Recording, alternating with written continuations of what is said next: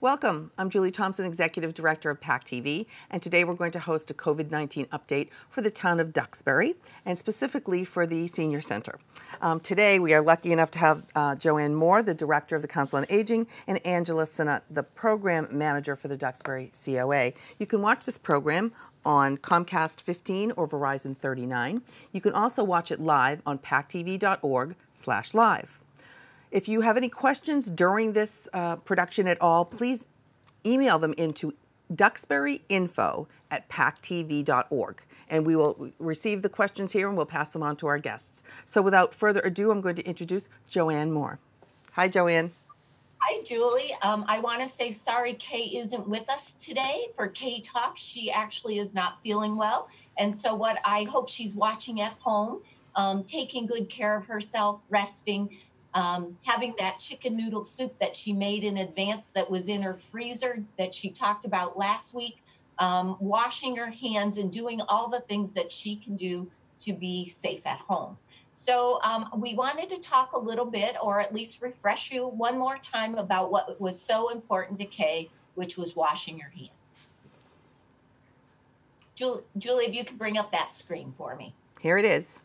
All right, so remember what Kay said. You need to turn on the water. You need to wet your hands underneath that water. And she said it didn't matter the temperature of the water. Apply soap. Lather that soap on your hands and make sure you get it all over all parts of your hands.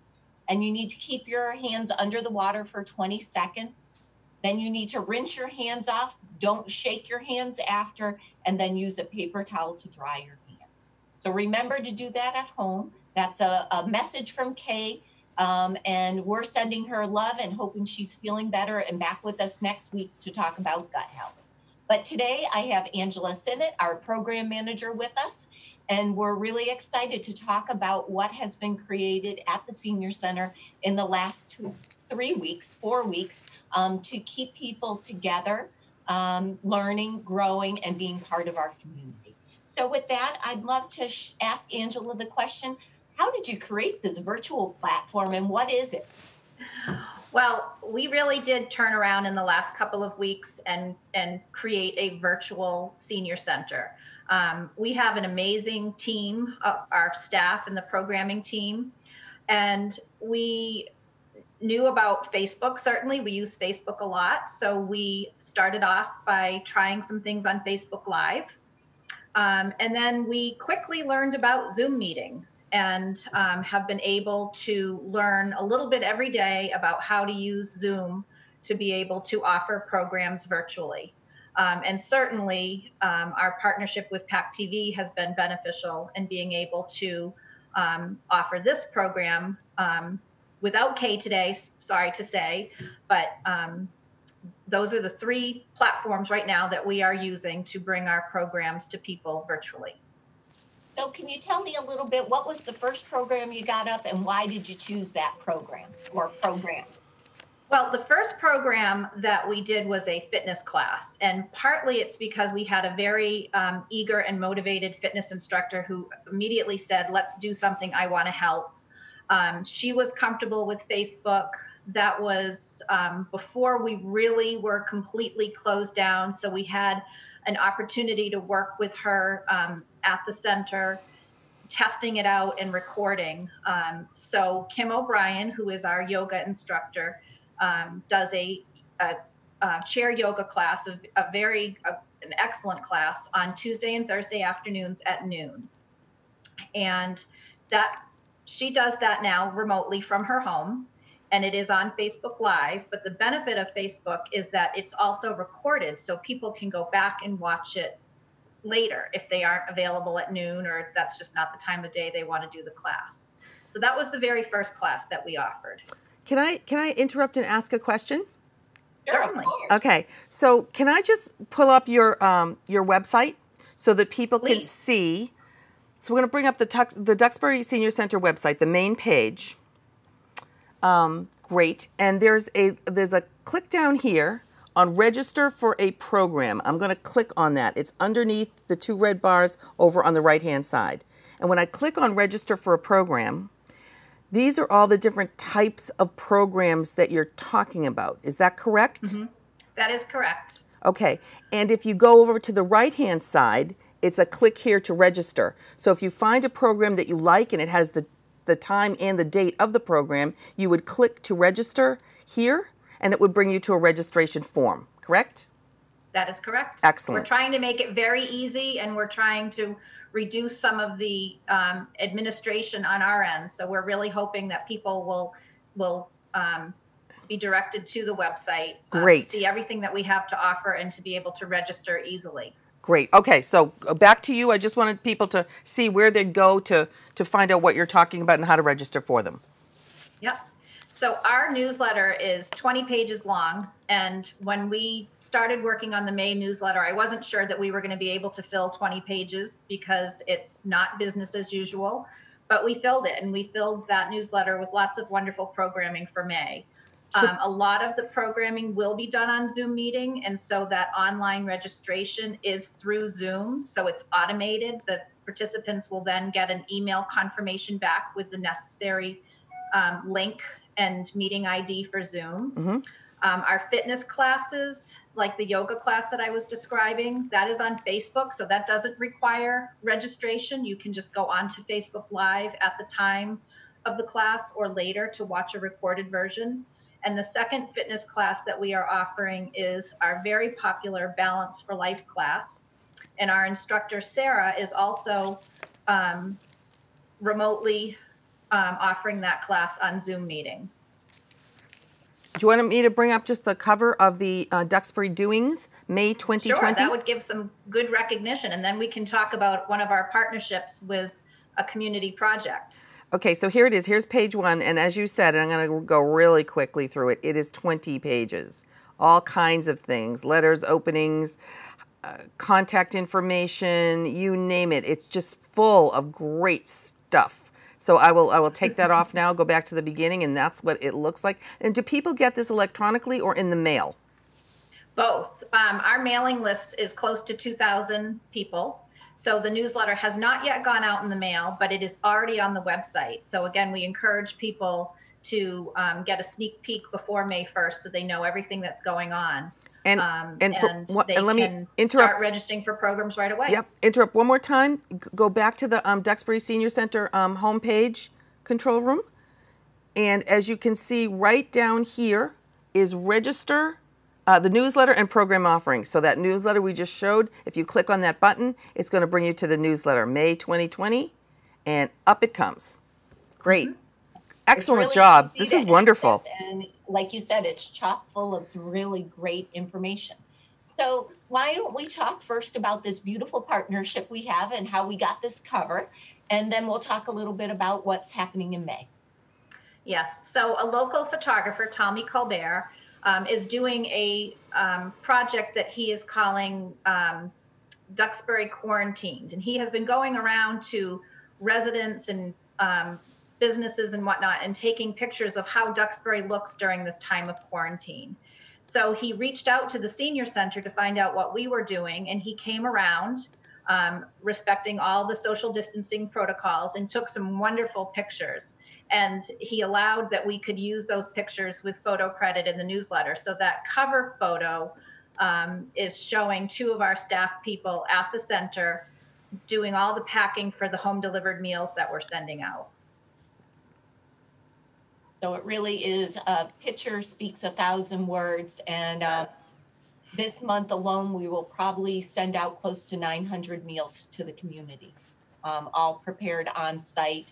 And delivered twice a week. So we are so thankful to our dedicated staff for cooking, packing, and delivering the meals. We couldn't do it without them, and we are so thankful for what they do. Let's talk a little bit about May. It's an exciting month. It's a different month, but there's a lot going on. There is a lot going on. And I'd say the first thing that we did is we looked at what programming we were already planning that we could still present in some way, shape, or form. And so we looked at, everything from our fitness classes to our programs that were already on the calendar to see if we could still somehow bring them to the community. And I'm happy to say that we're able to do many of the programs now virtually. But also our creative programming team realized that during this difficult time, we really needed some other programming. So we have programming that is addressing, wellness in many different ways. We have a Namaste Monday, providing some readings and meditations. And we also have some creative outlets with some local artists who are going to be bringing some creative programs to us. So there's, as usual, there's something for everybody, and hopefully we are addressing a lot of the needs of people in the community. So let's talk a little bit about the registration process.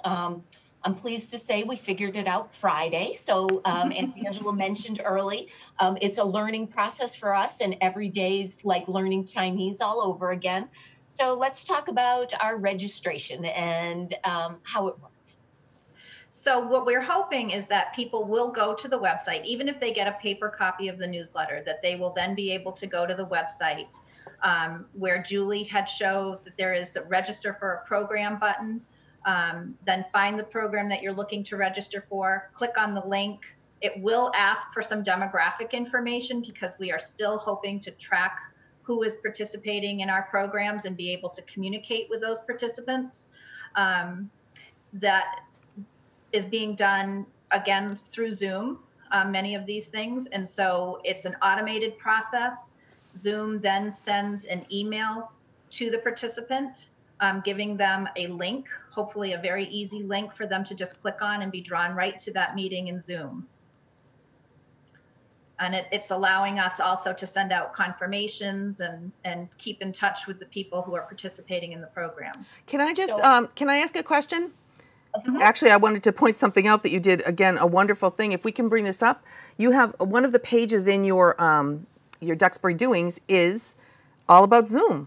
How you do it, how you, and you did a wonderful job, because people who've never used it really don't know what to do, and this is just wonderful. This is page 17 of your May 2020 Duxbury Doings. So thank you so much for doing that. Yes, so we are learning every day. We are trying to share with people every day what we learn. One of the programs that we're going to do Wednesdays in May, we're calling them Zoom Socials. It's killing two birds with one stone. We miss people. We want to see them. We want to talk to them. But it's also going to just be a fun opportunity to get onto a Zoom meeting like we're on right now, bringing you this broadcast and playing with some of the features, learning how to, turn off your video if you don't want people to see what's going on in your background, or turn off your audio if your dog is barking, or using breakout rooms to talk in smaller groups. All these really fun features that just take a little practice. And that will be a nice opportunity for people to practice and just get on and see someone that they haven't seen in a month or so. Can I ask a question? Really loves to see each other's face and join these calls. And the social part is as important as the education or the exercise part of this journey. May I ask a question, ladies? Sure, certainly. You are offering so many things here. Is this only available to Duxbury residents, or is it available to other people also? It's available to anyone who learns about it. We have people from many different communities who have been coming to our programs, and they have been reaching out to us. Our newsletter mailing goes out to people in, 20 different communities around the South Shore, as far away as Watertown and East Bridgewater and down on the Cape. So now these people don't have to travel as far. They can just get on Zoom meeting and still connect with us. That is just wonderful. What a great service that you're offering the senior population. Thank you so much. Continue on. Yep. So one thing I did want to add, Angela said on the registration, we're collecting some demographic information. And so some people might say, why do I need to answer that question? So I want to answer that question for you today. So we ask for your name, your address, your phone number, your email address, and your birthday. And you're probably saying, why do you care when my birthday is? Well, we have this software package called My Senior Center. And at the end of the year, we provide a report to the state. I think the report to the state this year will be outstanding, but so different than anything that we've done prior. So when you put in, we can't document who you are unless you add that birth date. So we need that for our annual report. Why we want your email address is so we can get a hold of you. So if we have a new program that comes up after the newsletter and it's something we think you might like, we'll send you out an email. So that's why we want that. And the phone number also, we'll be reaching out, doing some robocalls, and we just want a way to get in touch with you. So those are the reasons why we're asking for that information. But it really has to do with this annual report that we provide to the state at the end of the year. So let me ask another question to Angela. So do you think this virtual programming will continue after the pandemic is done? I do really think it will. I think we have opened a lot of doors. I think that we're going to have to ease back into our new world as we know it, and we don't want people to be fearful of coming out of their homes, so we'll be able to still provide this programming.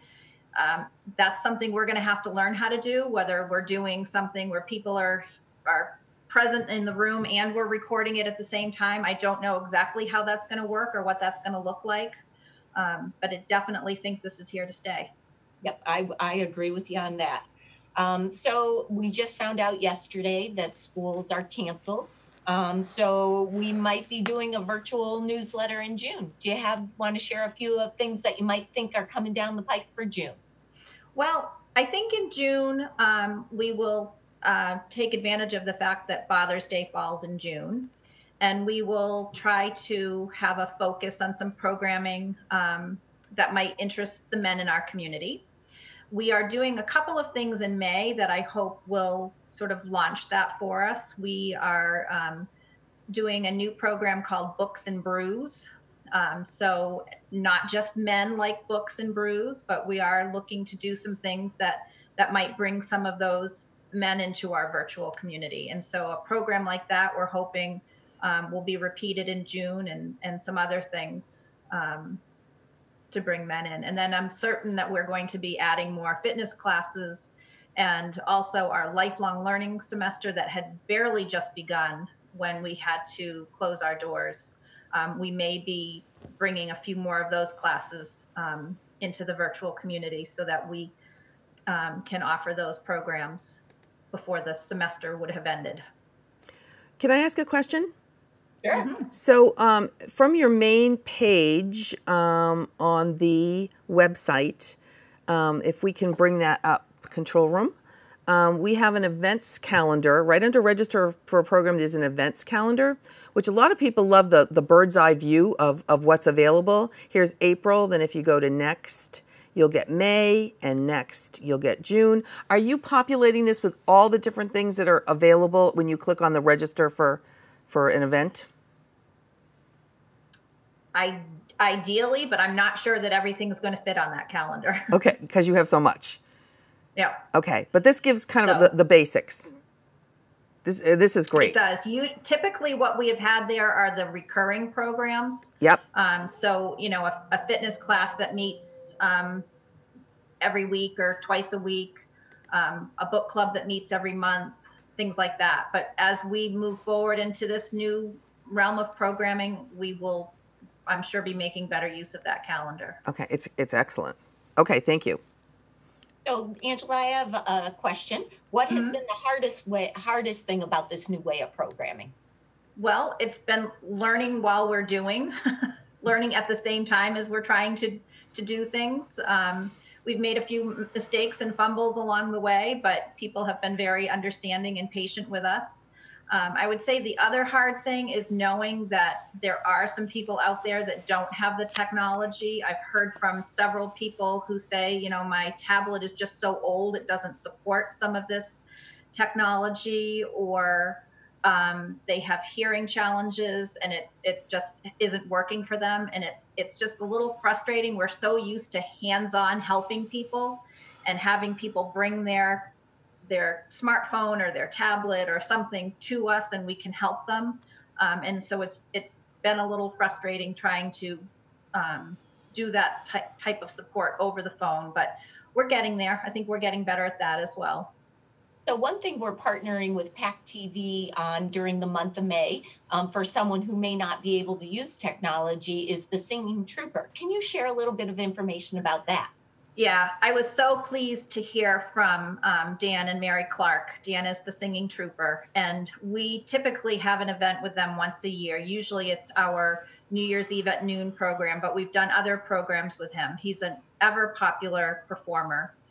And during this very difficult time, and especially during the month of May, he really wanted to be able to offer a concert.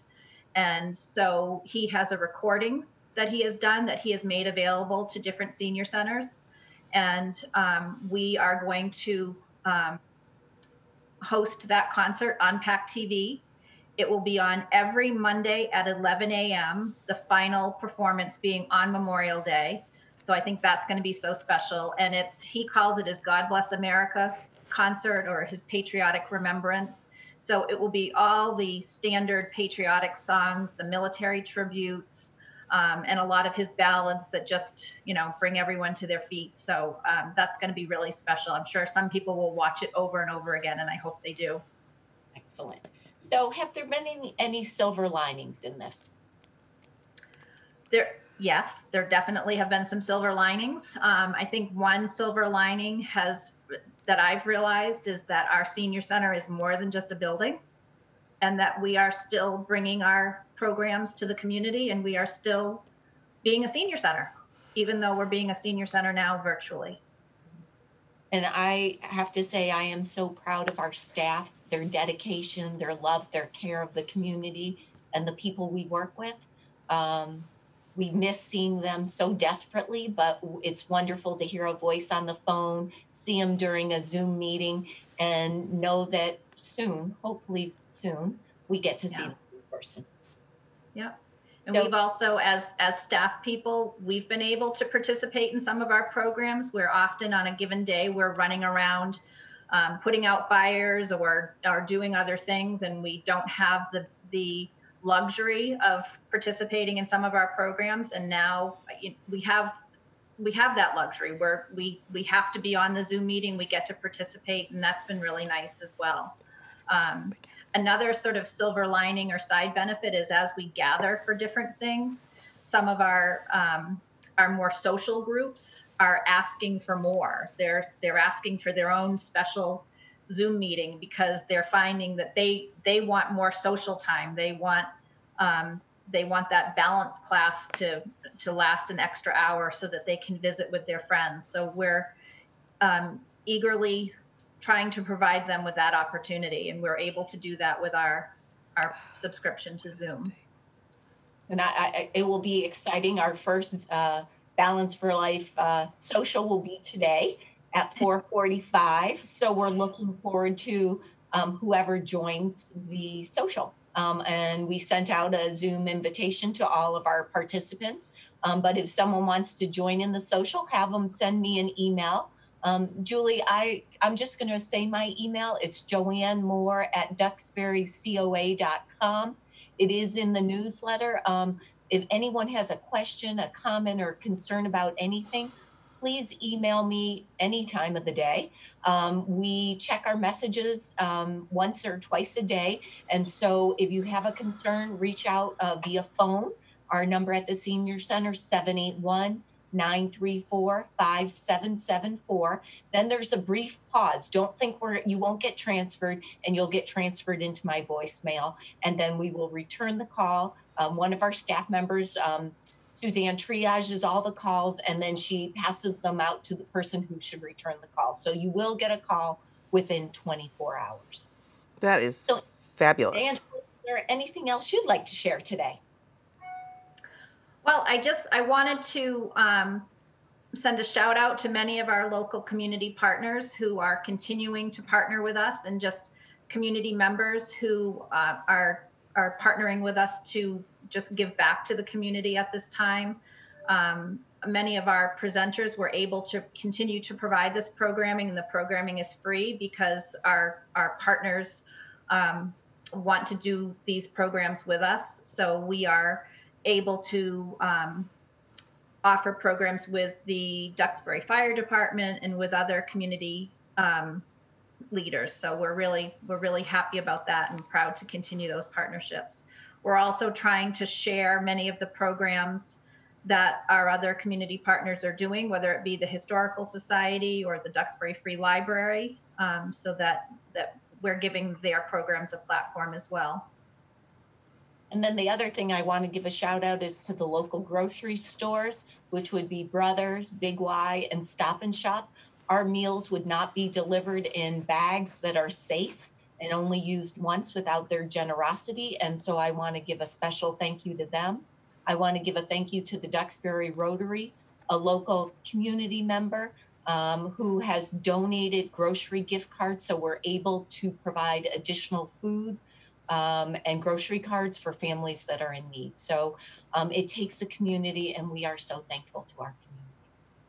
That is wonderful. Thank you so much, ladies. Also, I want to go back to your website one more time, because usually on Wednesdays at 10:30, we have Kay here, who's going to be doing all this each week. And on the main page down the bottom is Kay's Tips and Resources.